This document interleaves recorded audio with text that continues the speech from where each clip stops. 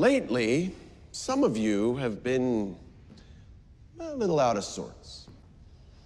Erratic, unreliable, downright sloppy. Not you, Noir. You've been great.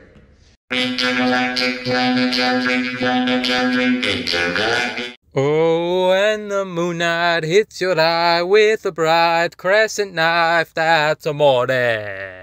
Ah, Moon Knight, the batshit crazy ketamine-taking Klansman who once lended money to Dracula and never got it back. Yes, all of that is indeed canon, don't bother looking it up. I'll admit, when Marvel first announced Moon Knight for their Disney Plus streaming service, I was a bit skeptical. Mainly because I didn't know too much about the character. Yeah, alright, I'll admit it. As much as I try to make it seem like I'm an all-encompassing nerd machine with in-depth knowledge on every property known to man, I don't know jack shit about things like Captain Kirkland and his team of off-brand Star Wars characters. I don't care that Star Trek came first, f*** you, it's terrible, and I refuse to subject myself to that pussy-ass pacifist garbage. But what I did know about Mark Spector is that he's a former mercenary who suffers from a dissociative disorder that gives him multiple personalities and moonlights as a violent vigilante who murders criminals in the name of a supposed moon god who we're not even sure is real. Which all of that didn't sound anything like the kind of thing that would belong on a family-friendly streaming service. So already out the gate was not looking forward to this pussified version of Moon Knight. Especially not after Book of Boba Fett turned everyone's favorite ruthless bounty hunter into a weak pushover who can't shoot for shit, despite the fact that he's been using firearms his entire life, but is apparently extremely skilled with a stick he only just recently learned how to fight with. Jabba ruled through fear, but I intend to rule with respect. And by respect, I mean disrespect from every fucking guy imaginable. But enough about Boba. He isn't one of Mark's personalities. Well, that's it. I got the sack. I mean, I don't blame him. I'm a vandal. I should have been arrested. God damn it, what's with Disney's obsession with Taika Waititi? They just keep rewriting Korg over and over again into every fucking property imaginable. And Marvel already has Korg. It's the actual fucking Korg. Now I have no idea how Steven is portrayed in the comics, but in the show he's basically just another awkward New Zealander guy. But thankfully I'm somehow not tired of this character trope yet, as I found it to be decently enjoyable as the show went on. Although in the first episode I was so eager to see Moon Knight and Khonshu that I found him to be pretty insufferable. But as the series got on, he got better and better. I just felt that he works better in small dosages as a comedy relief. For the best episodes are when he has someone like Layla or Mark to bounce off of. Which brings me to Mark Spector, an individual I have mixed feelings on. Initially I liked him because it seemed like he was the macho badass vigilante I tuned in for, but over time it became apparent he was actually pretty tame, but yet also kind of a bit of a dick. Especially to his wife Layla. But as it goes on, you begin to realize why he is the way he is, and that's when he grows on you. Although he was still too pussy to kill Arthur Harrow. I'm really getting sick of the classic superhero trope of turning the other cheek and refusing to kill the main bad guy after you already spent the main bulk majority of the story brutally murdering random dudes without so much as a care in the world. Seriously, these motherfuckers be like, horrible, rotten, evil person who's responsible for the deaths of thousands and caused all the chaos in the story? I sleep. Random guy who was just following orders? Real shit. I mean, on one hand I get it because he wants to stop being a bad person and shit. But on the other hand, this guy's just going to keep murdering people and wreaking havoc on society. And pretty much every fucking guy who died because you were on that self-improvement bullshit may as well just be another number to your hit list. Because they probably wouldn't have died if you'd just ponied up and killed his bitch ass. I mean, seriously, what's one more number to the old body count before settling down and retiring? For the record, I'm talking about killing, not having sex. You hear that, my future toxic girlfriends? You do not have my permission to use that clip as an excuse to f*** one more person before marrying me. You can kill one more person, though. I'm definitely cool with that shit, so long as it isn't me. I think overall, though, my main issues with this show can be explained through my opinions on Mark Spector, which is that while he is badass at times and maybe a little crazy, he pales in comparison to what the internet had me expecting. I came into this looking for a cross between Daredevil, Batman, The Punisher, and Deadpool, but instead I got a cross between Taika Waititi, Poe Dameron, and Ivan Ooze from X-Men Apocalypse. I don't even know who the f*** or what the f*** Ivan Ooze is beyond the fact that people say he looks like him. Now granted, again, I haven't read the comics, but from the Wikipedia articles and various other things I've seen, I don't think they lean so heavily into all that Egyptian crap. Like, I'm pretty sure Disney just wanted to differentiate the character enough from Batman and gain some woke diverse brownie points.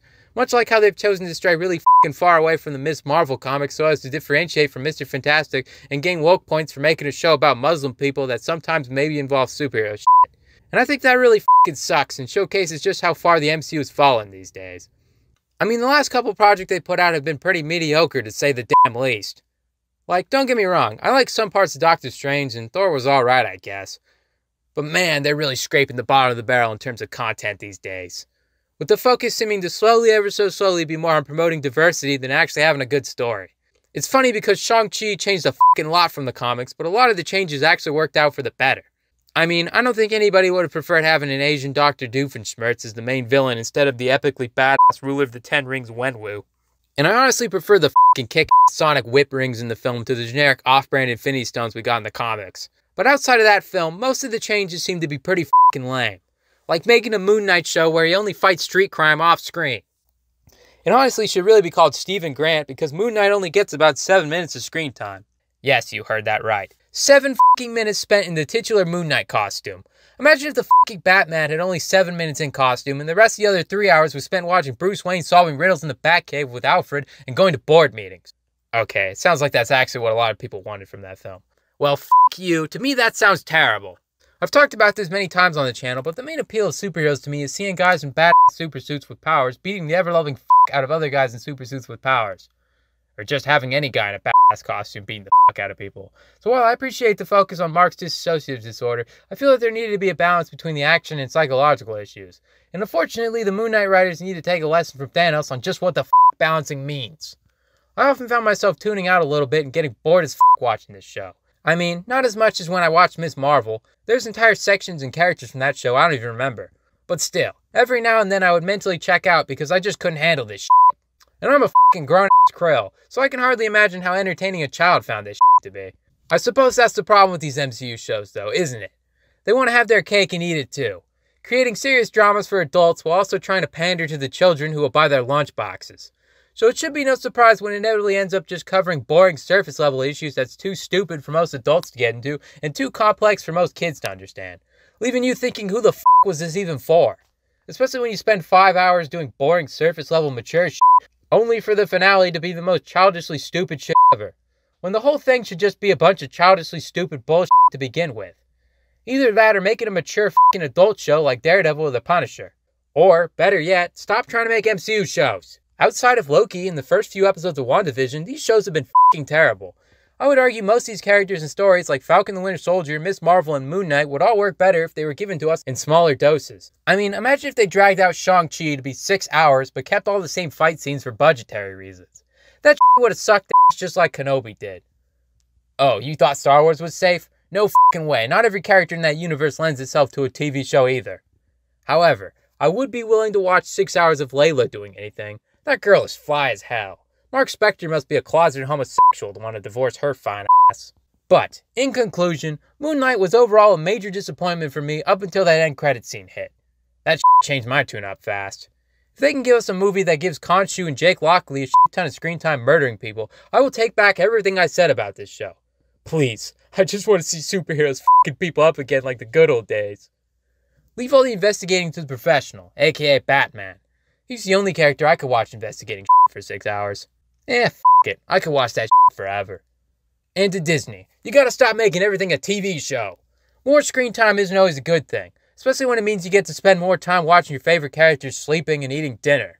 Unless I get to see Boba Fett or Moon Knight taking a massive in the toilet, and I don't want to see it. Seriously, what do bathrooms even look like in Star Wars? Am I the only one who's bothered by the fact that we've never seen one? So, in conclusion, Moon Knight, Ms. Marvel, Falcon and Winter Soldier are all mediocre, with Moon Knight only being slightly better because the characters are actually f***ing decent. F*** you. You can go cry about my opinion in the comments, you nerds. To hold me every day I wake up, then I start to break up. Lonely as a krill without love. Alright, I had to sing that at least once, you know. As you may have noticed, I like singing on this channel, even though I'm f***ing awful at it. Don't worry, though, I'm not going to pull a filthy Frank and f***ing leave this garbage, awful channel to start a shitty SoundCloud career. Even though, I probably would be more lucrative, me singing songs and shit. Yeah, so, that was my review of Moon Knight. Can't believe I reviewed Moon Knight before I reviewed the Batman, but, here we are. I was actually supposed to review the Batman this week, but I don't know, I got writer's block. I just couldn't f***ing write it, and I saw I wrote, like, the first half of this review, and I was like, yeah, f*** it, let's just finish it. Sorry that it kind of turned into a little bit more of a rant about why I just don't like the Marvel shows, because, like, it's like, dude, these shows, it would be a lot better if I could just I didn't have to spend fucking 6 hours watching this guy fucking go about his daily life, eating food and going to school and doing all this fucking crap. Yeah, no, I don't know. I just finished Miss Marvel, and so I think that kind of seeped itself into this script. And I also saw the new Thor and whatever. But anyways, yeah, so if you like this review or video thing, please be sure to hit like and subscribe. I'm going to do more stuff like this. I'm probably going to review the Batman at some point. So if you're interested in hearing my opinions on that, then probably should fucking subscribe, hit the bell and stuff. And yeah, see you next week. Same Curl time, same Curl channel. See you.